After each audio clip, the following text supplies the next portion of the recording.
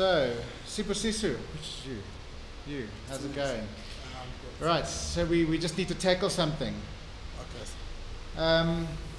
I think Dave, you should explain this because you're in the business.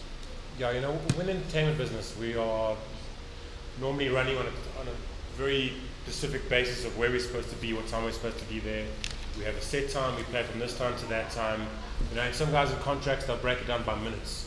You don't perform for 2 hours, you perform for 120 minutes. Because if you're 1 minute over or 1 minute short, they can fine you, and that's how it's going to work, unfortunately. And today, unfortunately, you were late. So it really puts us in a situation where, you know, in this business, if you're late for a set, you're never going to get booked again for that event, for that promoter. So, yeah. So not just late, 2 hours late. So the call time was 9 o'clock. It was 11 o'clock that you rocked up, and it can't be done. By that time, your set is over. It's finished and done. Yeah. We running a shoot here. You've got to actually be within your scheduled time, and it's not respectful to the other guys who are here on time to show up 2 hours later. The thing is, the traffic, I know. there are co-ops everywhere. So everyone has the same, unfortunately. We've all got traffic problems, and that's so because of that. And I hope you'll take this away with you.